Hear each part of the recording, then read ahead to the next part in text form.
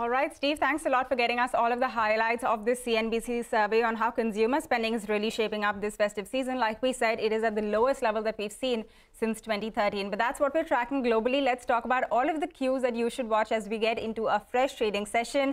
We have our research team with us. Nigel, Vivek and Vahishta all join us now to prep us up for this trading session. Guys, a very good morning to all of you. And Vivek, coming to you once again, it just does not look like the global Christmas cheer is picking up. Well, good morning. Absolutely right. The Santa rally this year has been missing so far as the global markets are concerned. As you mentioned, the US markets are down for the fifth straight session. In fact, even European markets ended on a weak note yesterday, down anywhere between 0.4 to 0.6%. Gold prices yesterday, took a U-turn and actually gained 1%. And yesterday, both dollar as well as the bond yields eased off. However, what spells good news as far as India is concerned is the fall as far as crude oil prices continued, and oil price actually ended at a fresh low as far as 2022 was concerned. Brent futures down over 2.8%, closer to the $77 per barrel mark. Now, coming closer to the Indian markets, quite a few cues that we need to keep an eye out for. Number one, the outcome of the Gujarat as well as the Himachal Pradesh elections. Assembly elections is the one that we're talking about. Quite important. Also, we have a new listing debut. So Dharmaraj Crop Guard, this particular IPO saw a very strong subscription of over 35 times. And also, when you're talking about the Indian markets ended lower yesterday, very volatile trading session, and this was mainly on the back of the commentary from the RBI policy as well. Now, when you're talking about the entire market breadth, OMCs were the one that actually outperformed. Realty and IT both underperformed in yesterday's trading sessions, mainly on the back of higher interest rate worries. So overall today, it seems like a muted start to the trading session. It'll be interesting to see whether the dip today is bought as well. All right, we'll wait by and see whether the dip is bought or not. Vivek, thanks a lot for that. And now let's hand it over to Vahishta, who has the entire list of stocks that you should keep on your radar as we get into this fresh trading session.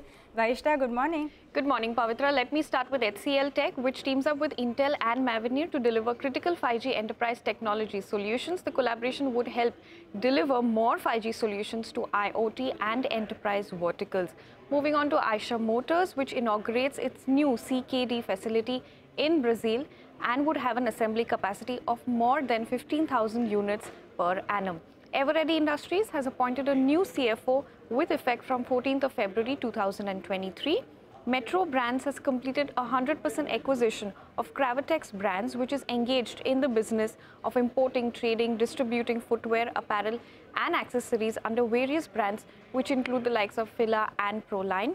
Macrotech Developers has fixed QIP offer floor price at 1,023 rupees per share, and the company and the selling shareholders may offer a discount of not more than 5% on the floor price, and the date of the purpose of the offer is fixed at 7th of December. And the last stock is Triveni Engineering, which is having a block deal of approximately 500 crores, and this comes to nearly 7.03% of the equity, and the promoter entity is the likely seller. Back to you. All right, Vahishta, thanks a lot for getting us that entire list of stocks. We're going to keep these on our radar. Finally, it's over to Nigel, who's tracking all of the cues from the futures and options space. And Nigel, looks like that FII selling continues. Well, that's right, Pavitra. You were saying Santa's not come to town, but the FIs as well, they seem to, the flow seem to be waning in the month of December so far. So yesterday, the net institutional number, I look at the FI and the DI together, that was the net sell number from 850 crores. And in this month so far, I think we had around 5 sessions. They've bought only once. So they've net selling close to around 4,500 crores odd. What are the FIs doing in the FRO market? Well, we were asking for some shorts to be added, right, in the system, and that's precisely what's happened. So there is some shorts that have got added. They continue to remain net long, but now the short positioning from around 20-22%, it's moved to around 39% or thereabouts. They are buying calls as well, so you'll say that's positive. However, they're writing calls very, very aggressively. So that's telling you that higher level, the smarter money, they seems to be playing for that resistance to hold out. 18,800, 18,850 odd.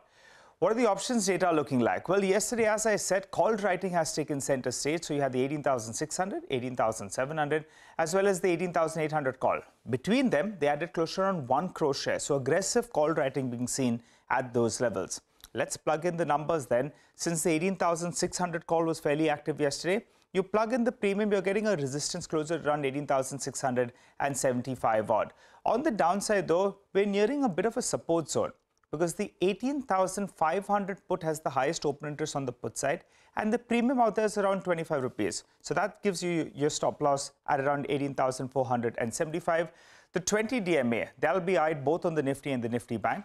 If we can hold on to those levels, protect them, then this uptrend is pretty much intact. But that's the first level of support on the downside. The SGX Nifty suggesting a bit of a pullback.